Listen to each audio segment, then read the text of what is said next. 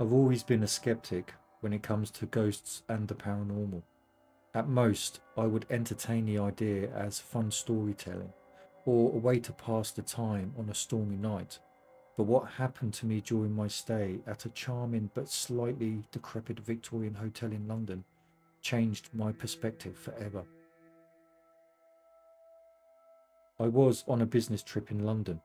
I would be staying in London for just one night, so was not looking for the most expensive hotel.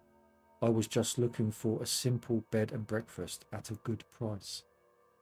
After looking for about an hour, I came across a cheap bed and breakfast. It was average in size and looked very old, with a lot of charm, but most importantly, it was cheap, so I went ahead and booked a room.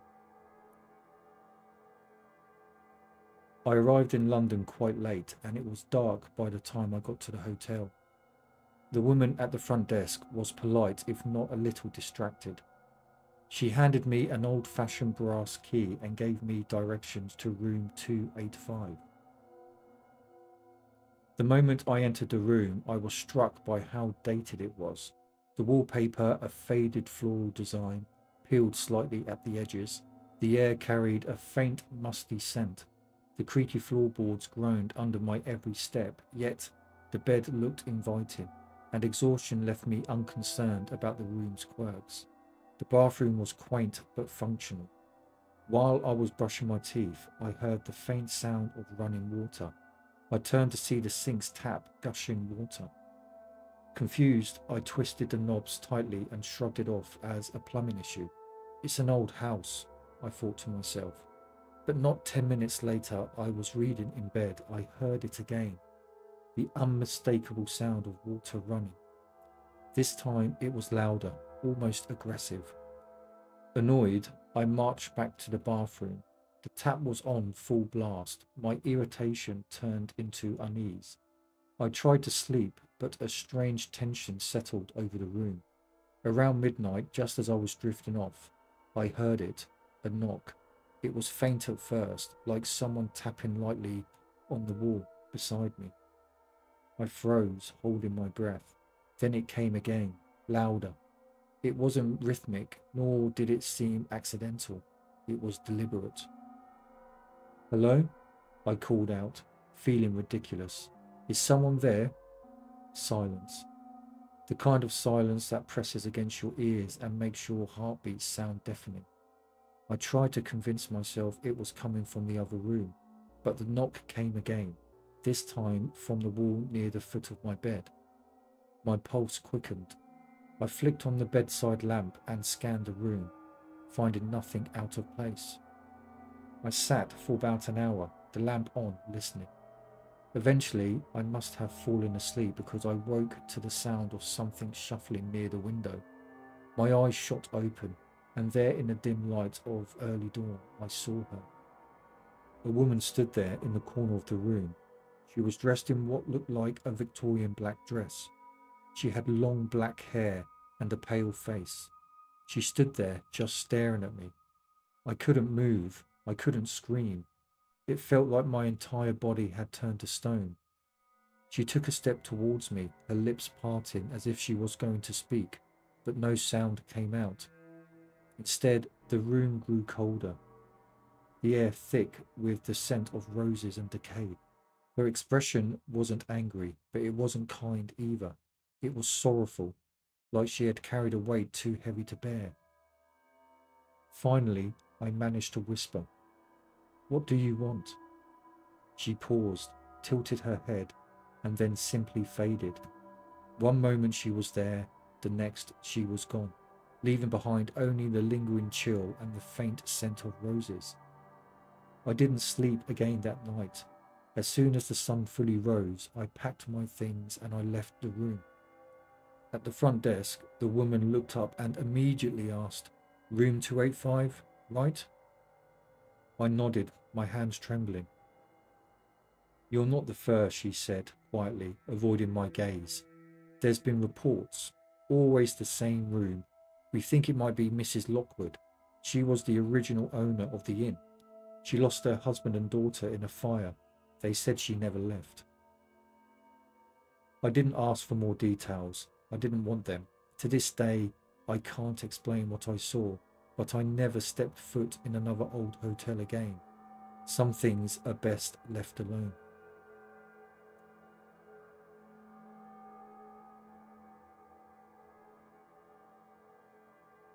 It started out as a joke, one of those I dare you challenges that turned into something bigger than any of us expected.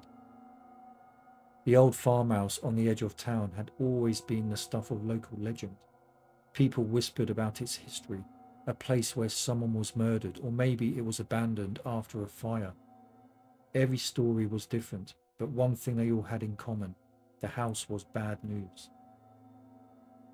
It was Danny's idea to explore the house. He always had a way of making the ridiculous sound fun. Tommy and I weren't as confident, but neither of us wanted to look like a coward, so there we were, standing outside the farmhouse just as the sun was dipping below the horizon. The house loomed over us, its jagged roofline silhouetted against the dying light. The windows were either boarded up or shattered, and the front door was padlocked. We searched around the house for a way in and came across a small window on the ground. We looked through and could see the cellar. The window was old, so it was not hard to open. We took turns squeezing through the window. Danny went first, then me, then Tommy. The cellar was damp and it smelled terrible, and the light from Danny's flashlight barely cut through the thick darkness. We stepped over broken bottles, rotten wood, and what might have been some old animal bones. The house was bigger than it looked from the outside. The rooms were cold and empty, the floorboards creaking beneath our weight. Every sound echoed unnervingly, making it impossible to tell where the noise was coming from. Danny was saying how awesome the place was, but to be honest, I was terrified. There was something about the house that made me feel really uneasy. I tried to put this down to the fact that we were searching an abandoned house at night, but I just couldn't get that feeling out of my head. Danny was moving his torch from left to right, and that is when we came across the staircase. By the time we reached the top floor, we were all on edge, though none of us wanted to admit it. The upper hallway was long and narrow, lined with doors that were either closed or hanging off their hinges. Danny pushed the door open, revealing an empty room. We all stepped inside. The wallpaper was old and faded, but the patterns were still visible. They were patterns of teddy bears, so we all came to the conclusion that this room belonged to a child. Then, out of nowhere, we heard a scream.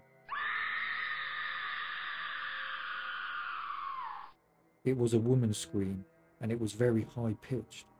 It came from somewhere down the hall, maybe even the room next to us. We all stood there frozen, unable to move, and then we heard it again. This time louder, and it sounded like it was coming from just outside the door. At the same time, we all ran in panic. The problem was, in our panic, we didn't know which way to go. The hallway twisted and turned in ways that didn't seem right.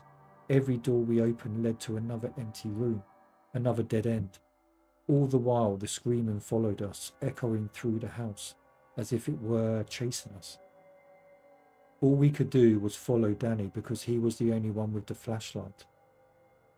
We stumbled through the dark, tripping over debris and each other, until finally we found the staircase. We practically threw ourselves down the steps, our breaths coming in ragged gasps. The screaming didn't stop. The cellar door loomed ahead, and we sprinted towards it like our lives depended on it. By the time we reached the cellar, the scream had turned into a piercing wail that made my ears ring. Tommy went through the window first, then me, then Danny. The moment we hit the ground outside, the sound stopped. There was no more screaming. We didn't stop running until we were halfway back to town. When we finally caught our breath, none of us said a word. Danny didn't crack a joke, and Tommy looked like he was about to cry. We never went back to that farmhouse. and we never talked about what we heard. But sometimes, late at night, I hear that scream in my dreams, and every time I do, I wake up wondering if we really made it out of that house, or if a part of us is still trapped in there, running through the darkness searching for a way out.